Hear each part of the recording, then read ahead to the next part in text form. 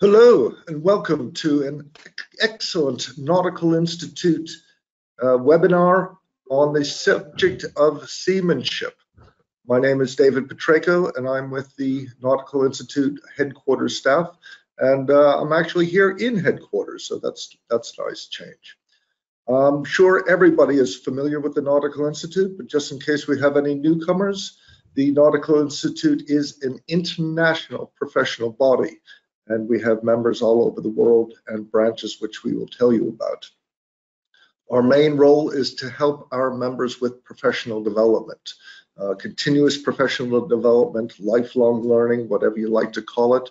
We also represent our members in industry forum, such as at the IMO, where we have an NGO status, and other organizations.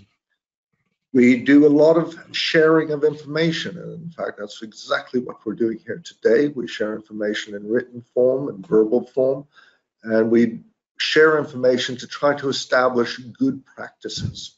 And the reason we do that is we believe that together as maritime professionals, the more we know, the better we can make decisions, and that's what it's about, making better decisions, which leads nicely into what we're talking about today, which is seamanship, and the essential decisions that we need to make with seamanship. I'll just reiterate that we are a membership organization, and if you are for some reason not already a member, please do consider joining as soon as possible. Right, so this is an interactive webinar.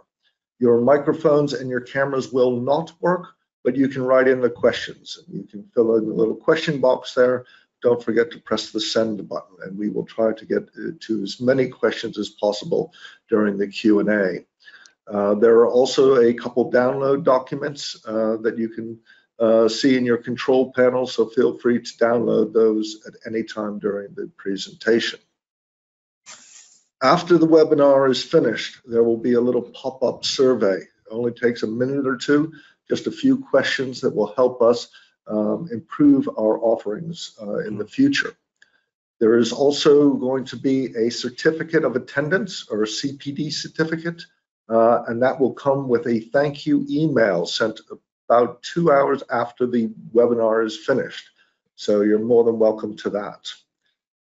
This is being recorded, and the recording will be posted on our public YouTube channel and on the Nautical Institute's members only page. So please allow probably till about Friday for that to be posted, and then you can review it and share it with all your colleagues. You're not alone. There are about 550 people now registered, and so when you do write your questions in, please be as succinct as possible so that we can get through as many questions and comments as possible. It is now my pleasure to hand over the proceedings of this event to our CEO, Captain John Lloyd. John, you have the call. David, thank you very much, and thank you to all of our audience around the world for joining us today. My name is John Lloyd, Chief Executive of the Nautical Institute, and it's fantastic to be back with one of our webinars, the first that we've held of this nature since June of this year. And my thanks also to the panelists who've put their time into preparing for today, and look forward to your questions. So we're going to have the structure we've got for today is that we will we'll have 3 short presentations, and then we will move into a question and answer session. So thank you and welcome to you all. When it comes time for your session, please introduce yourselves. And John Johnson Allen, your first cab off the rank. We look forward to you telling us about yourself and your thoughts on seamanship. Is it an essential skill or a dying art? John, over to you. Thank you, John. I thought you were going to tell everybody about me, but never mind. I'm happy to do it. I spent 9 years on BP tankers, then I came ashore. I spent 22 years doing RYA shore-based courses. I spent 2 years at Lowestoft College teaching seamanship to ex-Iranian commandos, trying to teach them technical English and seamanship, which was an education. I have now become a maritime historian. I've written 5 books, and I give a lot of talks on various maritime matters. So here we go. Well, of course, seamanship is an essential requirement. In his foreword to the last edition of the Admiralty Manual of Seamanship, Admiral Sir Trevor Saw, who's the Commander-in-Chief Fleet, wrote, "Royal and Merchant Navy captains and commanding officers alike depend on the quality of their seamen to ensure that seamanship evolutions are conducted in a safe and professional manner. The attributes needed to achieve these evolutions professionally and without incident include knowledge, competence, attention to detail, and experience." I would define seamanship. Let me just add another little quote in, if I may. In a foreword to the present edition, Vice Admiral Burns, who is now the present fleet commander, he says, "We must never slacken seamanship standards, nor ignore the hard lessons of living and working at sea, learned over hundreds of years of experience."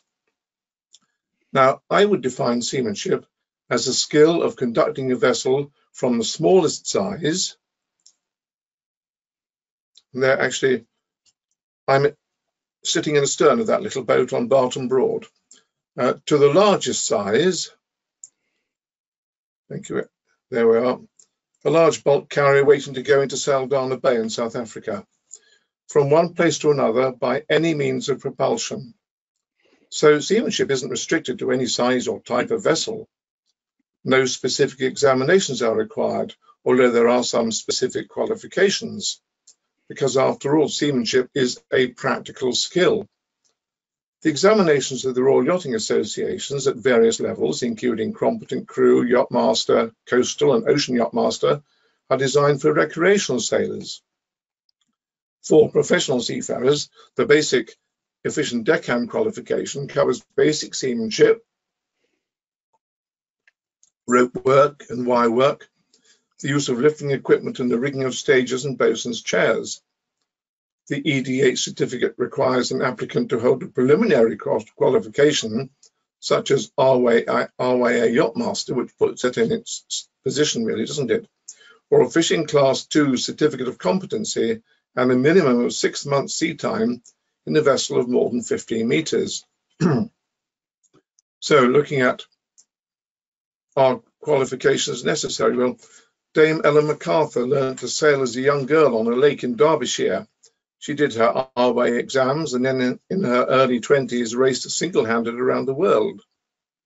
Robin Knox Johnson also sailed single-handed around the world, slightly more slowly than she did, but he was an apprentice and navigating officer in the Merchant Navy and holds a Master Mariner certificate. Some of the essential requirements for seamanship include a comprehensive knowledge of the international regulations for the prevention of collision at sea and practical skills such as work steering, stability, and ship handling. And just to put in case everybody thinks I'm going on too much about small boats, in the last edition of the Admiralty Manual of Seamanship, 166 pages are devoted solely to boats and boat handling. This is a skill which some people find hard to comprehend. As I said, I spent 2 years at Lowestoft College teaching practical seamanship to former Iranian soldiers. They weren't natural seamen, but Iran is not a maritime nation. It has only a relatively short coastline. Other maritime nations make more successful seamen, for example, Norway and the islands of the South Pacific. But is it a dying art? Could AI be taking over? There are possible or even probable applications in the navigation and conduct of a medium to large ship, as with autonomous ships. Machine learning in the maritime industry uses the analysis of data collected from marine operations to improve routing, predict maintenance, and enhance safety. But the nature of the sea, as we all know, can be unexpected and unpredictable, and a sound knowledge of seamanship is, in my contention, more useful in dealing with the unexpected and unpredictable. Looking at smaller craft, seamanship is essential for the operations of vessels in the fishing industry, for example, when hauling and shooting nets.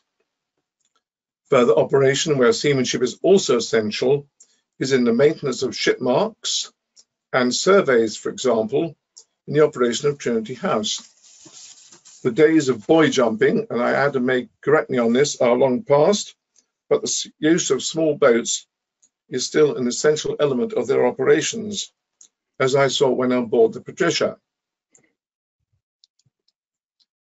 Lastly, while recreational sailing is still enjoyed by thousands, the art of seamanship will still continue to be essential. Finally, the satisfaction of using the art of seamanship in a successful application of the necessary skills in any situation that may occur is a significant reward to any seaman, although to many it is a natural way of life. Thank you. John, thank you very much for those insights and bringing a sort of multinational perspective with your own experience to the question about seamanship and its application and the importance of understanding it from the grassroots level through small boats, and sometimes blending it with qualifications, but sometimes leading with experience. So thank you. I'm sure we'll have some questions for you a little bit later on, John, but thank you for those insights. So I'm delighted to bring along our next speaker, Commander Adam Keane from Trinity House. Adam, would you like to introduce yourself and share your thoughts, please? Thank you. Yeah, okay. Well, thanks very much. My name's Adam. I work at Trinity House as a commander, and I've got some words to you today. Thank you to John for some of those images and so forth that might have some parallels with what I say. And I hope you find my input interesting and engaging. And please enjoy the slides that I've put together to give some context as to what I'm saying.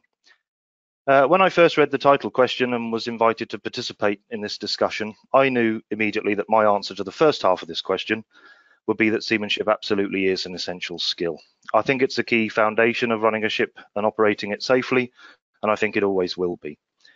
The second element as to whether it's a dying art, I think is a little more complex, and I would argue that rather than it being a dying art, I think it's more of an evolving art, as it has been over decades and centuries prior to today. The word seamanship can evoke different images and definitions from all corners of the maritime community and from various roles on board a ship, and although those words would be slightly different, I'm sure all the definitions would be equally valid and equally interesting, as we'll see here today in this discussion. I don't think it's going to be possible to explore all the avenues today, but I hope over the next few slides to dip into a few areas from my perspective at sea currently. So what is seamanship? What does it mean to me? Well, seamanship is the exercising of knowledge necessary to navigate, maintain and operate a vessel safely. I'd be lying if I said they were my own words. They are taken from Graham Danton's Seamanship book, which I eagerly purchased some time ago when I first started out as a cadet. And I find that that definition sits rather comfortably with me, and I shall endeavour to explain why. Those words were written some time ago, but I think the principles still translate and stand true today. 21st century seamanship is in some ways very different from the traditional view, and yet it's still required at every level on a modern vessel, and in my experience it's critical to running the ship in a safe and orderly manner. In terms of seamanship at Trinity House, I think it's very much alive and kicking, and John has already set me up for this section. I've been sailing in the capacity of master on Trinity House vessels for almost 2 years now, and I've worked here for approaching a decade. As a general lighthouse authority, we're responsible for maintaining aids to navigation. We're engaged in offshore operations such as buoy work, boat work, towing, surveying, emergency duties, and a lot of coastal navigation. And all these tasks require the team on board to work together and use their seamanship skills collaboratively. At Trinity House, we place seamanship as one of the key components of running our vessels and trying to carry out our operations in the safest possible manner. To that end, we've a dedicated seamanship manual on board our ships, which is one of 6 key ISM manuals that we use. This seamanship manual, it's a controlled document, and it formalises experience, procedures and advice on a wide array of topics. Launching and recovering a boat, general boat handling, local knowledge for lighthouse landings and coastal areas all feature heavily. It also gives advice to masters on locations for anchoring, operating and berthing. And like all good ISM documentation, it's subject to regular review. All users of this manual are encouraged to submit updates and amendments whenever an opportunity for improvement is seen. Carrying out buoy work is one of the most critical operations that our vessels conduct. And as master, I'm always looking for the whole team to be well briefed and prepared, as we're going to rely on each other's skills and experiences throughout. Note in the images you can see on the screen where you can and you can't see people standing in the different phases of the operation. That's seamanship in action. The team's working together and they're keeping well away from the danger areas when the operations in a particular phase. Prior to starting this task, the master will assess the weather conditions, the tidal window, and the best way to approach the buoy. Without delving too deeply into DP, dynamic positioning, we always look to set up in a safe position, and should anything go wrong, the vessel will then drift away from the target and away from any dangers nearby. However, naturally, maintaining aids to navigation takes us a lot closer to the many dangers that most mariners are trying to avoid. Thinking about what may happen if it goes wrong is also an example of seamanship skills in use. And once we commit to lifting a buoy and it's hooked into the crane, the ship is technically and temporarily anchored to the seabed through the head of the crane, and it's therefore vital that the buoy is lifted in smartly and disconnected as quickly as we can. In this example, seamanship is absolutely an essential skill, and phrases such as "never stand in a bight" are as valid as ever during this work. In order to remain current, I think seamanship skills have to evolve and change over time, and this can be seen in several areas on board our vessels. It's already been mentioned today, but buoy jumping. In previous years, the operation to lift a buoy out of the water involved somebody jumping or stepping smartly onto the buoy to hook in the crane. This picture on the left there might evoke excitement in some and horror in others. With the introduction of DP providing a more stable work platform and the availability of new tools, this process no longer happens. The vessel is positioned alongside the buoy, and a simple tool, which is known locally as a happy hooker, you can see in the right-hand image, it's used to pass a line and then a strop through the lifting eyes of the buoy, all done remotely from the relative safety of the vessel's deck. Some may lament the loss of seamanship skills, and no doubt in the past there were some excellent examples of jumping onto a buoy and carrying out that task in a seaman-like manner. But as the task changes, so seamanship changes around it. Where one skill fades, the requirement for another develops, and a simple example is using this new tool. That becomes a skill in itself. It requires familiarity, and when it's done correctly, it takes but a few seconds. And if it's done incorrectly, it can take several frustrating attempts. But once people learn how to do it, it becomes another skill in your seamanship toolbox. Working with boats and ships' launches is another large component of our workload, and these take a great deal of planning and preparation to ensure that they run smoothly. Everyone's part in the operation is equally important, and we once again rely on our team's skills and experience. This is built up through regular training and opportunities for exposure. We always aim to launch the boats in the best conditions possible, and we use the ship to create a lee from any wind, sea, or swell. This minimises the risk to the boat's crew and makes the operation as safe as possible. Once away from the vessel, the team in the boat must work together to achieve the task at hand, which they can only do if they're well trained, briefed, and have a base level of knowledge to apply to any situation that might arise. Skills develop with time and changing technology. And whilst I say this currently as the captain of a ship with open lifeboats, the principle of safe launching and recovery of boats remain the same. We try and give the best lead possible. We always use a painter, and these basic skills are always discussed before we start the operation. If we're talking about the launch and recovery of a 40-year-old wooden Trinity House motorboat into a gravity davit, or if we're talking about the launch and recovery of a modern P-28 jet boat into a single point auto tension davit, the basic principles and the seamanship skills required are still as relevant and important as ever. Sharing skills and problem solving is another element that I think seamanship skills are critical for. And we can share skills from other seafarers, other vessels, and other industries. We can be open to new ideas and look at things in a new way. Some ideas work and some ideas don't. We're always keen to investigate an opportunity for improvement, and if it stands to make the operation safer, smoother, or less labour intensive, perhaps even quicker, then we can all potentially benefit. When coming up against an issue, this leads us to fall back on our basic seamanship skills at all levels and look out for each other. We have to be open to suggestions and then formulate a plan. As you can see in these images here, chains, anchors, sinkers, they all have a habit of fouling themselves from time to time. And we look over the side of the ship and we're faced with a new problem. No two problems are ever the same, and some of the most satisfying days on board the ship can be when a challenging situation arises and the team works together to solve it. In these types of situations, professional seamanship, in every sense of the word, is absolutely an essential skill. So to conclude and return to the original question, my parting words would be that yes, seamanship is an essential skill, and it evolves with experience and as the marine industry changes. I would say that it's not yet dying, but it's dynamic. So That's my final words. Thank you very much for listening to my thoughts, and I shall look forward to any questions later, and I'll pass back to John. Adam, thanks very much indeed. I'm sure we'll get some questions on the, mindful of the industry's history, I'm sure we'll get some questions about the safe launching and recovery of boats. It's been particularly hazardous. Board jumping.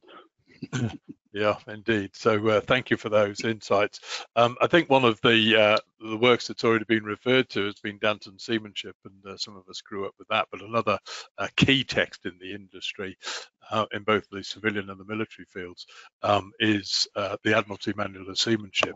And it's a great pleasure to have with us here today Vic Vance, who's author of that fabulous book, and he's going to tell us a little bit about. Vic, can you tell us a little bit about its development and your insights around that volume? Yeah, can do. Yeah, good morning, ladies and gentlemen. It's a great privilege to bring you, brief you as the author of the new 13th edition of the Admiralty Manual of Seamanship. After 34 years in the Royal Navy, I feel I have the knowledge and experience for the job. I served in a variety of ships, from Antarctic survey to frontline frigates, destroyers and patrol boats, with 3 years as the Hong Kong Patrol Squadron Seamanship Officer, as well as the headmaster of the locally employed personnel training school on Stonecutters Island. On promotion to Warrant Officer Seaman Specialist, I joined Command-in-Chief Fleet, dual-hatted with Flag Officer Surface Flotilla Staff, Devonport and Portsmouth, carrying out ship inspections and dealing with fleet seamanship policy. I was also an integral part in converting the old seamanship manuals, Vols 1, 2, 3 and 4, into one manual until I retired from uniform service in '99. After leaving the Royal Navy and a weekend off, I took up a post at Foxhill, Bath as a desk officer for replenishment at sea and general seamanship, later being relocated to Abbey Wood, where I stayed until joining the Fleet Staff Authors Group, now the Warfare Publications Department, right, in January 2004. 19 and a half years on, and I've combined the Naval Seamanship Manual and the Submarine Seamanship Manual and the RFA Seamanship Manual into one consolidated publication, and also carried out 9 updates over that period. Researching information for manuals is not always easy, although my naval and civilian background has helped. Visiting different classes of warship and RFAs, witnessing trials of new equipment on many occasions over the years, and generally reacquainting myself with old and new equipment and processes has been a great help in the provision of guidance and procedures. Seamanship has developed from the experience of mariners going back hundreds of years. The debate as to whether it is an art or a science will probably never be concluded, but its fascination remains undiminished, no matter how we categorize it. Many changes in seamanship have taken place over the years, and I can testify to that. Indeed, so great have been some of the changes in more recent years that it is becoming painfully obvious that my generation was trained on methods that were closer to Captain Cook than the seamanship practice today. The Admiralty Manual of Seamanship is recognised throughout the world as a leading authority of seamanship and survival. It is no exaggeration to say that in the past, the high standards of seamanship in the Royal Navy have ensured military and commercial successes internationally and ensured that ships have sailed safely for hundreds of years. These same skills and standards have been emulated in navies throughout the world. Tradition is important to every navy, but this 13th edition is rooted firmly in the 21st century and caters for modern conditions at sea. So writing this book wasn't a single-handed effort, partly because of its excellent pedigree, with just over 115 years of development since the first edition was published in 1908. For my part, I was supported by a Navy Command Warrant Officer Seaman Specialist and RFA Chief Petty Officer Dex, who checked, validated and supplied various technical information, procedures and drills throughout the publication. Every word, graphic and photograph of the book was checked for accuracy and relevance. As already mentioned, we all know times change.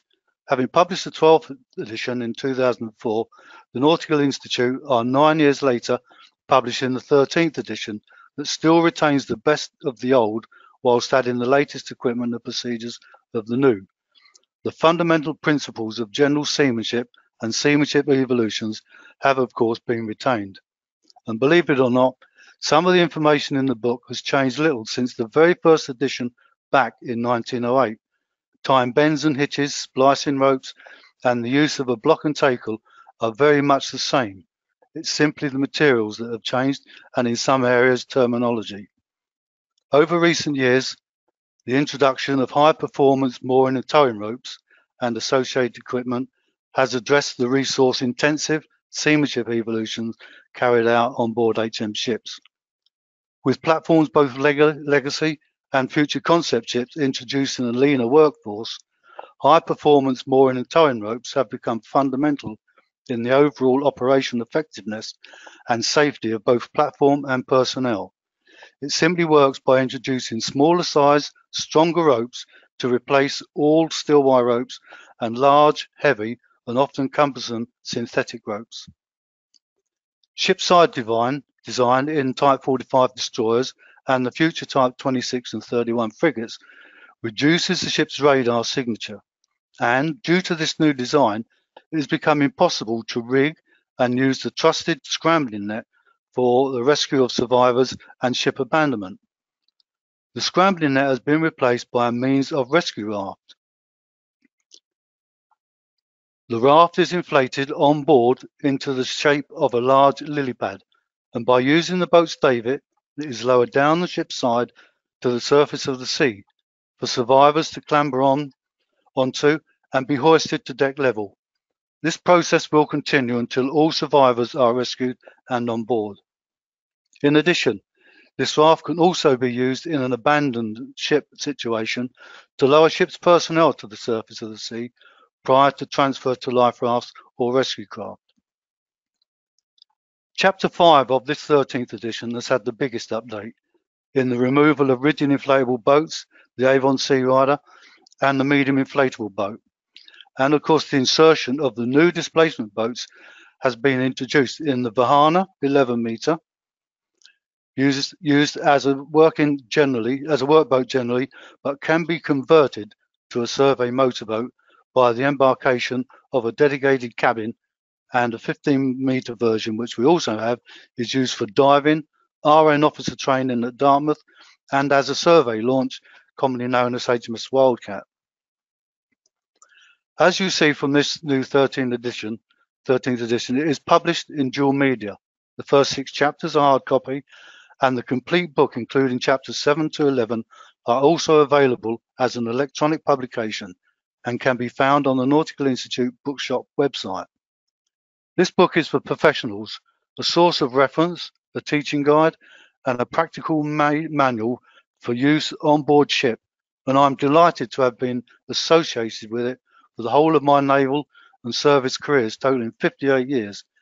It will certainly stand out in any office or rigging shop.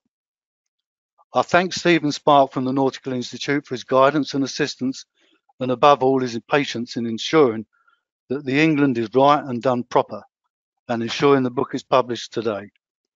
I would also like to thank the graphics department for their splendid work in producing advanced graphics and animations. And sadly, on my retirement next April, it will bring to a close of 59 years of working within the Seamanship family and NATO working groups, which I have enjoyed immensely. Thank you very much. Vic, thank you very much for telling us about the development and the continued relevance of the Admiralty Manual of Seamanship and some of the things you were describing there, very much reflecting the changing environment. So yeah, no, appreciate those insights, and thank you to you, to Adam and to John as well.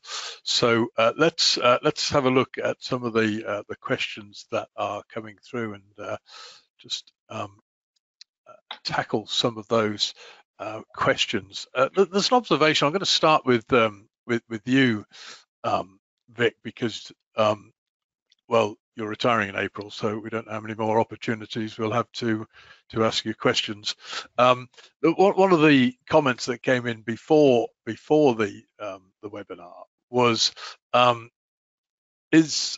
seamanship skills only left to old people, or actually young people engaged in this in seamanship as well? Well, I mean, years ago, you joined up as a gunnery rate or an RP or a TAS rate. Now you join up as a seaman. So you start at 16 years of age as a seaman specialist, work your way through to able seaman, to leading seaman, to petty officer, and then to chief petty officer. And after you've had a few jobs or a couple of ships doing the job of buffering, doing buoy work, boat work, anchors and cables, towing, etc., you might be lucky to become a warrant officer. When you become the warrant officer, that's when you will be looked at to do a job like this. Hopefully, in fact, I know that there are 2 warrant officer seamen ready to fill my boots when I retire, and they would have done jobs like inspections, policy, and also all the seamanship evolutions that we do, and that is within the seamanship manual.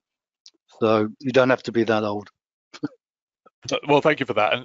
And John, you mentioned, the importance of starting small, as it were. Are you still seeing a lot of interest with younger people in sort of boat and seamanship skills? Well, certainly small boats and starting in small boats, because if you start in a small boat, then you're engaging seamanship skills right from the very word. You've got to be able to take the little boat away, you've got to be able to bring it back again, don't want to turn it over, and all of those are skills which come in as seamanship. And they then can progress through yacht clubs and various organizations of the sort to bigger boats, faster boats, sailing boats. And if I would suggest that if you can sail a small boat, then your seamanship skills are going to improve quite rapidly. I think whether Vic could agree with that. Yeah, totally. Lovely. Thanks so much. We have an eclectic audience out there, including that previous question, by the way, was from Parveen. I hope you're in the audience as well. Lewis asked a question. I don't know if that's a first name or a surname, so forgive me if it's a surname. But Adam, perhaps you'd offer your thoughts on this. So Lewis holds an extra master's certificate, and his question is: would you say that most seamanship is learned by informal learning, or other more structured learning? That's quite an interesting question. I think it's a combination of both, and it probably varies what sort of ships you're on and what sort of company you're working for. But on our vessels, we definitely have a combination of both. We have onboard training certificates, so people are trained to launch and recover each boat of a different type on board each ship, and they get an individual certificate for that. So until they are certified, they're not allowed to do it unsupervised. So whenever we can, we take training opportunities to maybe launch the boat a few times in a day so that everyone can take a turn and get each element signed off, and even just basic exposure. So if they're not on watch or not on duty, perhaps they can just turn to and observe the operation. We've got it all written in standard operating procedures, so you can review it with a cup of tea in the mess room if you want to, so there's a combination of both, but certainly I think I would conclude it's fairly formal. And what do you see as the role of sort of mentoring support for individuals as well? Is that relevant to the development of seamanship skills? Adam, that one's at you again. I think it is. I think it is relevant. This old phrase, whether we're still allowed to say it, but this phrase of like a sea daddy, when somebody first goes to sea and they held their hand and they're assigned somebody to show them round. I think mentor-mentee relationships are great, because that gives an individual somebody that they can go to and they can ask questions, perhaps informally. They can do things in their own hours, and it gives an opportunity for that experience to be passed on, but also in a sort of in a formal way. It's structured. There's regular contact meetings, and people can pass on their knowledge and get the most out of it in a two-way relationship. No, thanks for that. And Vic, I'm going to start with you, but then I'm going to come to John with the same question. It's from Lancet. In terms of the actual formalized maritime education and training programs, in your view, do they still sufficiently emphasize seamanship? And are we applying these, or are we preserving them to promote the seamanship skills? Well, I think we are. Down at HMS Valley, they've got these training specs, and they really do cover every single aspect of seamanship and what they will come upon when they join their ships. We also send people to the boat training schools. They do not leave the school until they've completed their craft operators course, and they get issued a logbook, and they go to their ship, and then they have to go up and down the ship's side, away from the ship, covered various times before they get the tick in the box on there. But I think we certainly do enough. Down at HMS Valley, they've got this massive RAS rig.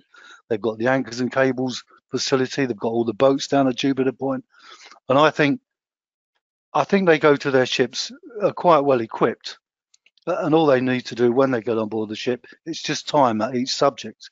And plus the fact they're leading hands on board will take care for them and take charge of them and teach them as they go through. So I think they are suitably instructed. John, any observations on that? Yeah, I mean, with the Royal Navy, yes. I mean, the Royal Navy does the job wonderfully.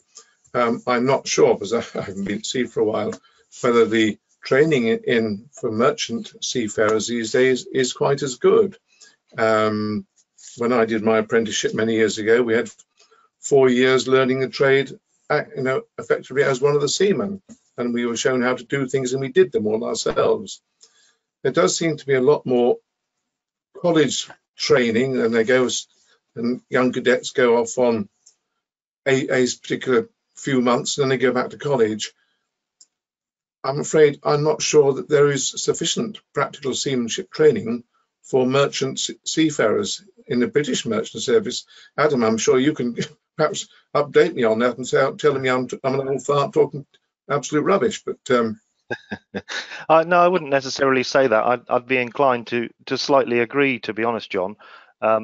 I started at sea about 14 years ago now, and as part of that, I did an EDH course, obviously that was shore-based after I'd got the sea time in, and some of those skills I've used a lot since, and some of them I haven't touched, and I think it was compacted into a fairly interesting and exciting week, but it was a week, and a lot of those things I've only seen in a book since. Stagings, bosun's chairs, all those things are sort of not on the way out, but they're seen less and less commonly these days in favour of new pieces of kit. We grease crane wires with a shore crane and a man riding basket these days, rather than somebody in a ropes bosun's chair. It's a development, it's a new skill, but nobody's sort of trained specifically in that, and that's the way things are now. But no, thank you. And you made an interesting and useful, I think it was useful definition of seamanship. Thank you for that. Michael also offered the observation. It's about ensuring how your vessel gets from point of departure to the point of arrival still afloat and in good order. But there's someone who maybe you know him, but he's got a specific question for you, Andrew. Sorry, it's from Andrew. The question's for Adam. Adam, in your presentation, you mentioned that Trinity House Seamanship Manual is a living document subject to continual change and improvement. The question is, how do you deliver the manual to the vessels? Is it digital or printed? And what is the sort of management of change process to keeping that manual up to date? Okay, yeah, well, it's presently it's a hard copy manual, which is paper pages that we can print out and update individually. It is, as I mentioned, it's a controlled document, so we have a record of amendments, and like I said, everyone's encouraged to submit any changes or observations. So the captain can do it, the chief officer can do it, the AB or the coxswain of the boat can do it. Anybody who's got some information, they can bring it to the bridge and work together with the onboard team to get that submitted to the manual. And it was formalized about 10 or 12 years ago, I think. Before that, it was a lot of local knowledge clipped into a little folder as a reference book. But I think whoever decided to put that into a manual, that was a really good decision.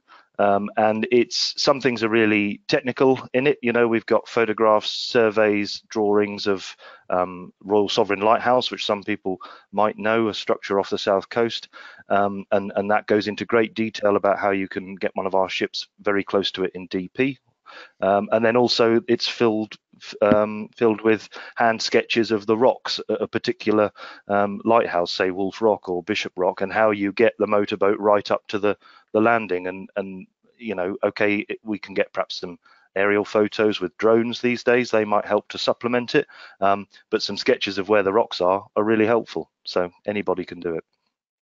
Yes, can I just come in on that one? The RM version of the Seamanship Manual was also a live document, and the last edition was December 2021. This gets updated all the time. We do a major update every 2 years. However, during that period of time between the 2 years, if we get any proposed changes that need immediate effect, we then do a new version. And I just take the book, get to the page or the section that's got to be changed, change that, and then reissue it as a version 2. All our proposed changes have to go from ships, Raleigh, Abbeywood, FOSS staffs, have to go to Navy Command, to the Warrant Officer Seaman Specialist there and his team, and they then go through the proposed changes. Nothing leaves or comes into the book unless it's gone through and agreed by Navy Command. So we keep it updated all the time. Yeah, no, thank you. I think with so much change, it's important that we keep those changes well documented. They all remain contemporary documents.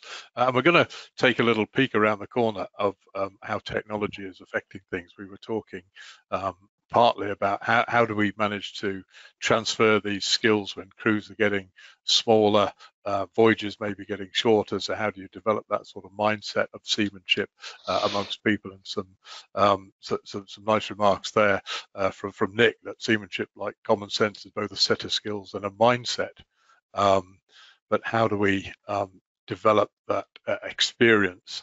How do you develop the mental model alongside the practical skills? John, yeah, there you flinch, so you can have the question, John. Thank you.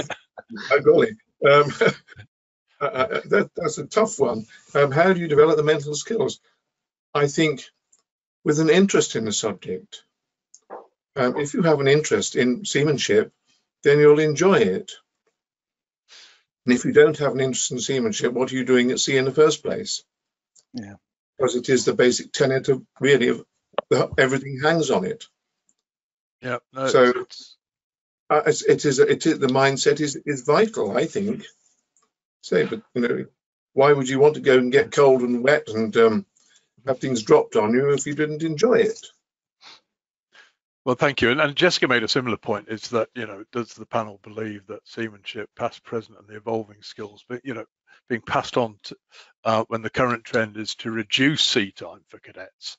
It's a shake of the head, but I am going to come to Adam to respond to this. It's Chatham House rules. Nobody will quote you, Adam. You know, sea time is being reduced. It's under constant pressure from a number of employers to reduce that. Not every employer. But unless you're in that environment, it's hard to get the experience necessary, you know, to gain from that experience on board. Adam, are we doing it well enough? Well, yeah, I think it very much depends on the types of vessels that cadets these days are accruing their sea time on. And at Trinity House, the charity side sponsor and give a lot of money for cadetships and training, and some of them end up on our vessels and some of them don't. They go on ships all around the world. They go off with the British Antarctic Survey, they go on cruise ships, cargo ships, and they get a real exposure to all sorts of elements. However, sometimes 3 months on a general cargo ship where perhaps all they do is chip and paint and never go anywhere near the bridge, they don't necessarily accrue the skills up on the bridge, and vice versa. On a cruise ship, they might spend all the time on the bridge and not too much time down on deck. So I think it's very hard to quantify when there's always such a range of vessels out there and such a range of companies and the way that they do things. 3 weeks, I would like to think that 3 or 4 weeks spent on a Trinity House vessel, they're exposed to quite a lot of basic seamanship skills because of our niche role and the types of ships that we have. There's lots of little bits of everything, and I think that's very beneficial. But equally, I wouldn't think it would be worthwhile a cadet spending 12 months on a Trinity House vessel, because if they then try and navigate a large container ship across the Atlantic, you know, it goes back a long way, but we've still got a sextant in the drawer, but none of ours have shades on it because we do horizontal sextant angles because we're never out of sight of land. Yeah. Okay. Thank you for that. And I think that learning point is also about, and whether it's seamanship or indeed life skills, it's about leading by good example, I think. And you know, I think your example there of the conduct of the safe operations during lifting a buoy on board the vessel, you know, there's a time critical element because of the shift in stability, but there's also the clear landing area and keeping people safe. And I think that's about living good practice, not just talking about it. And I think that's a fundamentally important part of the transfer of the skills. What about as we look towards increased use of technology, and we know that some of the Trinity House vessels, for example, and so on, have got equipped with dynamic positioning capabilities. What does that mean for the application of seamanship and in the context, maybe to start with the ship handling? And Adam, I'm going to start with you and then come to you, John. Yeah, well, again, to echo what I said, hopefully in my first words, it becomes a new skill. So you've still got to drive the ship manually and in hand and bringing the ship alongside. We try and get all the bridge team to have a go at it and learn that key skill. One of our smaller vessels, the Alert, that's one that I've sailed on quite a lot over the last 12 months. That's in and out of port most days, and it's a real good opportunity for the second officers and to have a go at putting the ship alongside. In terms of DP, it becomes its own thing that you've got to apply your seamanship skills to, and rubbish in, rubbish out, it's only as good as the information you put into it.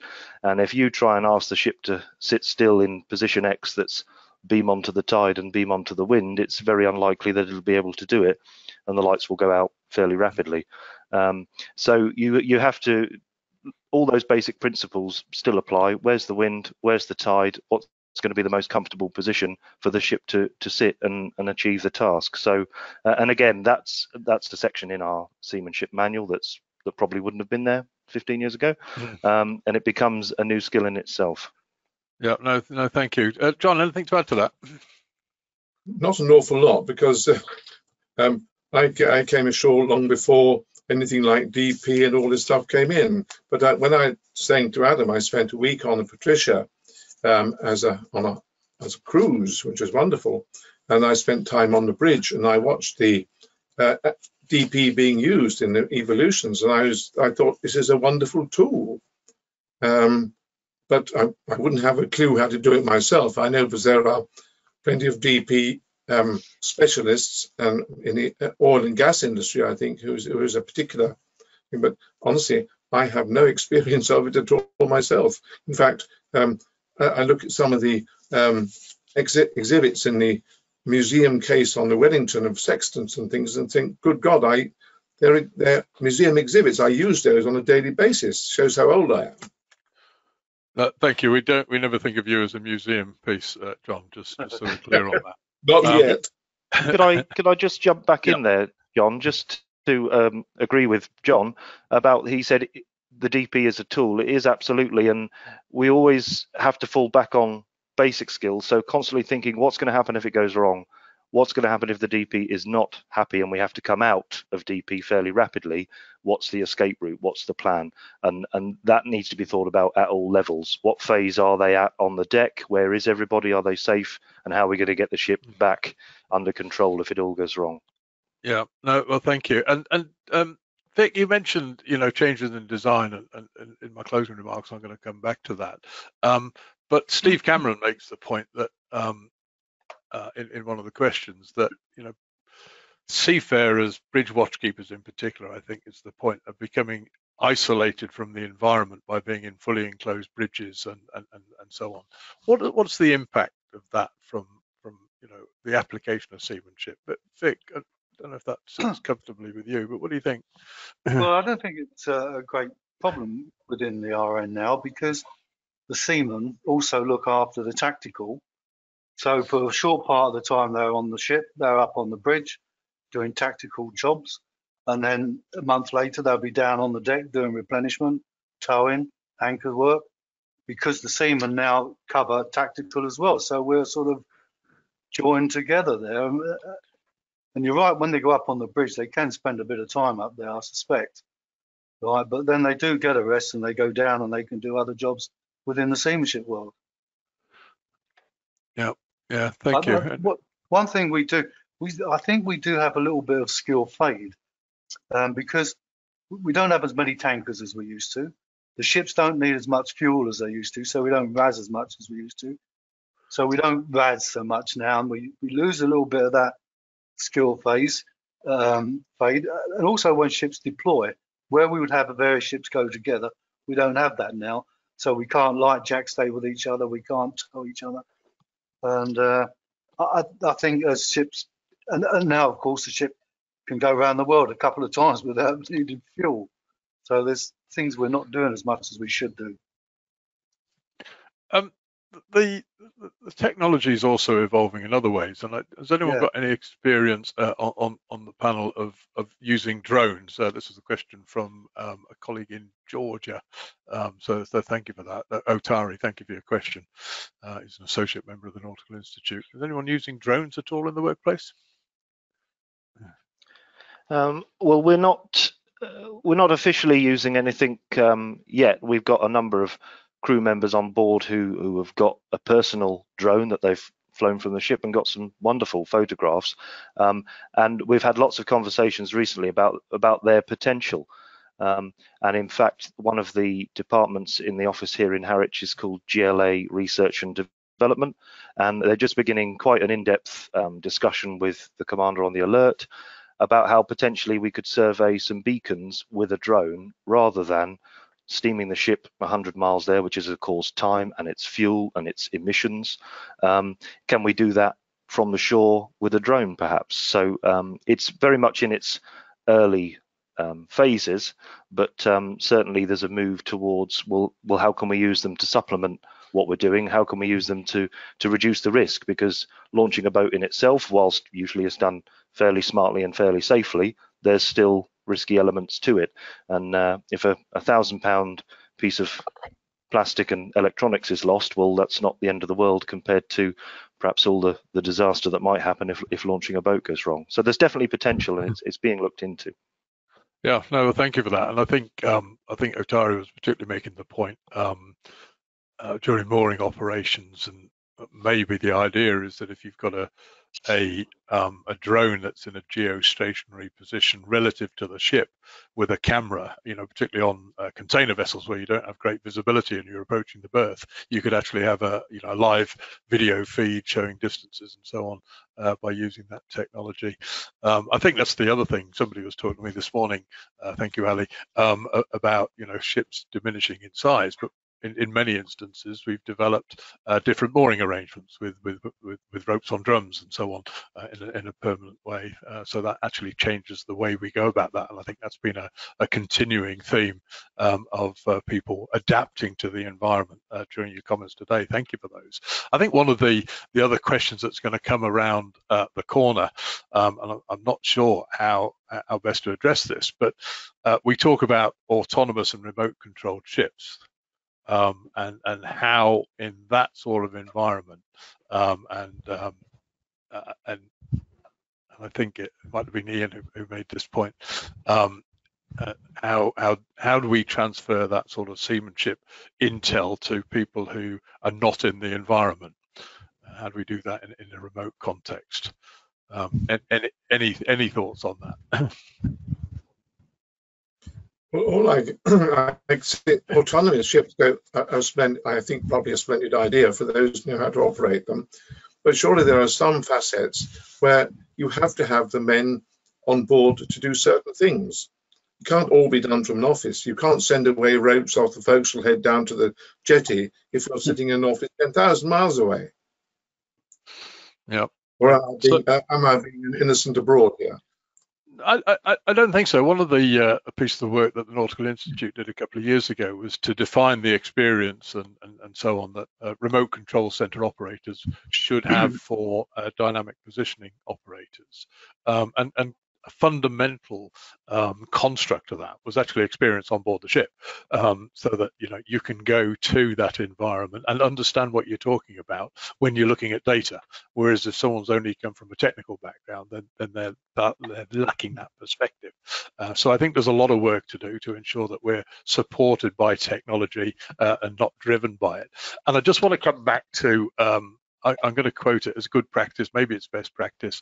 Adam, you spoke about the launching and recovery of boats. We constantly see in the merchant navy accidents, serious injuries, fatal accidents with the launch and recovery of survival craft.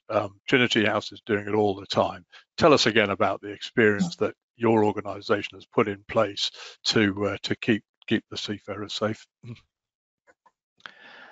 Well, as I mentioned earlier on, we have onboard training certificates for those who are operating, launching, recovering the boats. And of course, Patricia's still got lifeboats. Galatea has a rescue boat, as does Alert. So there's statutory elements that have to be fulfilled there with the regular drills that have to be performed. And again, perhaps we're in quite a fortunate position because our schedule's fairly flexible. We go where we need to go when we need to go there, and therefore we try to take as much opportunity as possible to get the most out of these drills and these training evolutions. So rather than, particularly on Alert as an example, rather than just launch the rescue boat once with the 2 dedicated crew members, well, there's only 6 people on that vessel, and if those 2 or one of those 2 has fallen over the side, it may well be the chief engineer who has to help operate the davit. So we take it in turns to all rotate through the roles, so that everyone's got a little bit of exposure and they know what to do should they be required to do it. And I think referencing a chief engineer there, particularly on small vessels, seamanship is essential from the top to the bottom and from port to starboard, however you want to phrase it. Everybody needs to know a little bit, because who knows what's going to be required, Well, thank you very much indeed, and certainly Michael in the questions made the point that taking time to do some of those essential exercises really adds value to the learning and the seamanship. But it is time for us to start to draw to a close. Can I thank all of our panel members for the time they've taken in addressing those questions. My thanks to the global audience for putting those questions to us. And giving them straight from in a live environment, as it were. And thank you, Vic, for all the work that you've done in terms of authoring the Admiralty Manual of Seamanship. We're really pleased to be the publisher of choice for the Royal Navy. The Royal Navy is regarded as a world leader in seamanship, and so we're proud that as part of today's proceedings that we're formally launching the latest edition of this major publication that's been comprehensively updated, as it is every couple of years in the way described by Vic. So thank you for that. And as a special offer for being here today, we are offering a promotional code. It's only there for a week, so if you would like to take advantage of that, tell your mates it's not too early for Christmas. That's the opportunity that arises there. My thanks to the backroom team at the Nautical Institute for putting on this webinar, and I'm just going to invite David to come back to say a few words. David, over to you. Thank you. Thanks, John. And thank you to all the panelists, and thank you to all the people attending. I would like to just remind everybody that we are a membership organization, and we have branches all over the world who hold events, physical events and virtual events, so please check them out. And again, if you have not signed up to be a member yet, please do. So thank you very much for attending this webinar, and I will say goodbye from London. Thanks, everybody.